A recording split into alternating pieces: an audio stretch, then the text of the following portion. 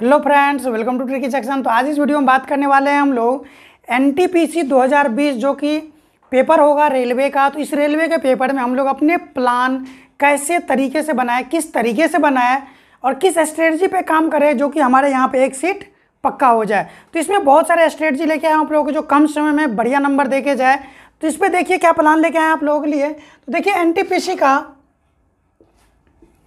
जो कि सिलेबस है, तो सिलेबस देखेंगे आप यहाँ पर मैथ का,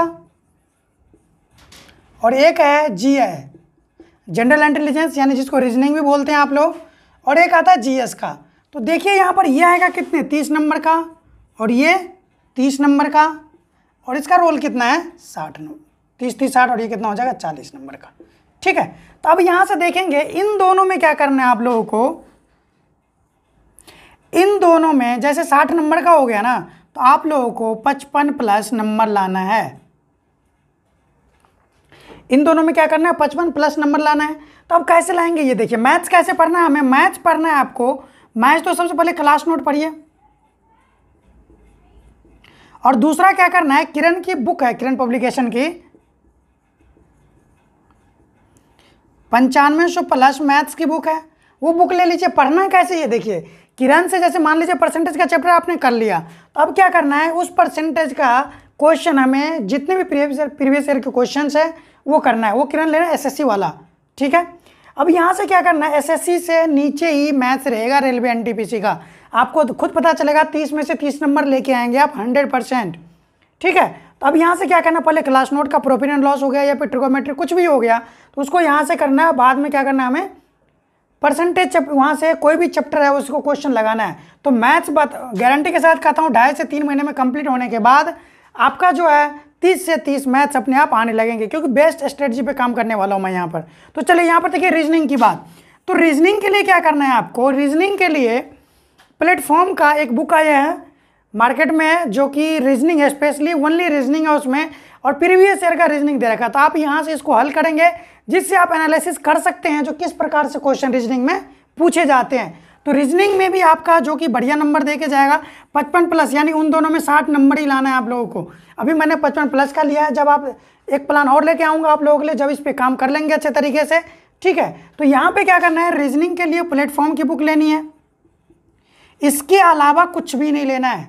रीजनिंग के लिए इसके अलावा कुछ भी नहीं लेना है। दूसरी बात देखेंगे जीएस। तो जीएस को 2 सेक्शन में बांट दीजिए, एक हिस्ट्री यानी जिसको जीएस बोलते हैं, GS section history, polity, geography, eco, और एक होता है हमारा साइंस।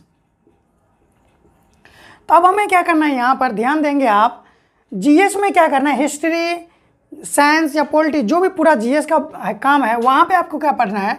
इसके लिए आप लूसेंट तैयार कीजिए,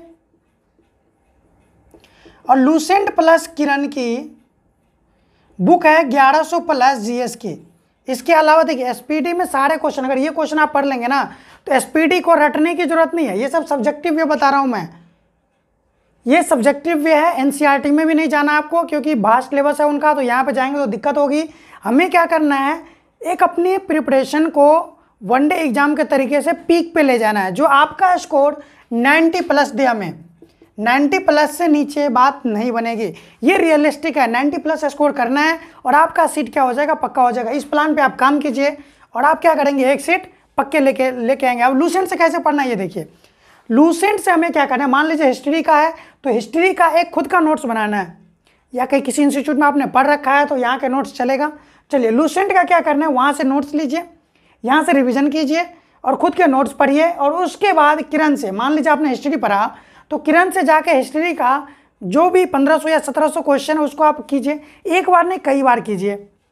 ठीक है, क्वेश्चन वही रहते हैं, बस हम जो क्या करते हैं वहाँ तक आप पहुँच नहीं पाते हैं। तो आप यहाँ तक पहुँचिए, क्वेश्चन यहाँ से सोल्व कीजिए, और एक बार नहीं कई बार। साइंस के क्षेत्र में भी ऐसे करना है, इससे बाहर का क्वेश्चन नहीं आएगा। आप खुद देखेंगे 90 प्लस स्कोर करके आएंगे, 90-95 के बीच में आपका स्कोर रहेगा। अगर इस प्लान पर आप लोग क्या करते हैं, इम्प्लीमेंट करते हैं, तो बार बार आपको क्या करना है, हर एक वीक में अपने प्लान को एग्जीक्यूट डेली करना, और एक वीक में अपने प्लान को क्या करना है, एडिट करना है। उसमें कैसे एडिट करना है, इंप्रूवमेंट करना है। तो हमने क्या किया इस वीक में, अब आपको क्या करना है, जो कमी रह जाती है वो आपको नोट डाउन करना है, मैंने क्या नहीं किया, यह करना है। पूरी चीज़ें कंप्लीट करते जाएंगे तो एनटीपीसी का एक सीट कोई नहीं रोक सकता आपके लिए, ठीक है। लॉकडाउन चल रहा है, ऐसे भी आप लोगों को तैयारी और बढ़िया तरीके से कर लेनी चाहिए। और एक चीज़ देखिए यहाँ पर जो कि मोस्ट इंपॉर्टेंट है,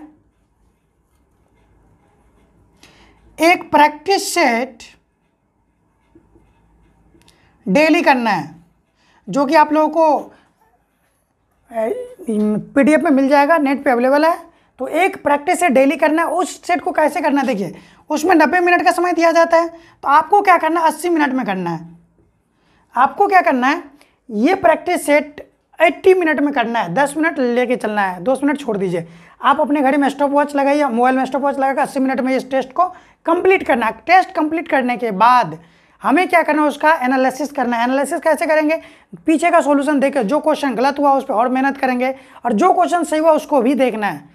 एक प्रैक्टिस से डेली करना है, चाहे कुछ भी हो जाए। इतना डेडिकेशन लगा दीजिए, इतनी मेहनत कीजिए, जो एक सीट आपका पक्का हो जाए। देखिए अभी क्या होने वाला है, नहीं होने वाला, किसी को पता नहीं, लेकिन आपका स्टूडेंट्स है तो एक ही कर्तव्य बनता है, जो अपना और अपने परिवार का नाम ऊंचा करे, नाम रोशन करे। क्योंकि आपके देखिए दोस्त है, कोई भी है, हेटर्स है, सबका जवाब देने का तरीका, आप किसी को घर जाकर नहीं बोल सकते भाई मैं तैयारी कर रहा हूँ, भाई मैं तैयारी कर रहा हूँ रेलवे का। नहीं, आपका रिजल्ट उस दिन आएगा, आप उस दिन सक्सेस होंगे, लोगों उस दिन पता चलेगा जब आप इस प्लेटफॉर्म पे वर्क करके, इस पे काम करके, और इस दिन रिजल्ट लेके आएंगे। आप मेहनत कीजिए और बढ़िया से मेहनत कीजिए, दबा के कीजिए, निगेटिविटी से दूर रहिए, ठीक है, और पॉजिटिविटी वाइब्रेंट में रहिए। और अपने आप को हर एक वीक एनालिसिस कीजिए, जो मैंने इस वीक में कितना पढ़ा, कितना गलत काम, मतलब जो हमने नहीं पढ़ा, हमने टाइम को वेस्ट किया, ठीक है। तो इस चीज़ों से आप लोग करते रहिए। चलिए तो मिलते हैं नेक्स्ट प्लान में, मिलूंगा आप लोगों के लिए। आप लोग ये एक वीक एग्जीक्यूट कीजिए, फिर से दूसरे प्लान लेके आऊँगा आप लोगों के पास। तब तक मिलते हैं नए वीडियो में। Thank you so much.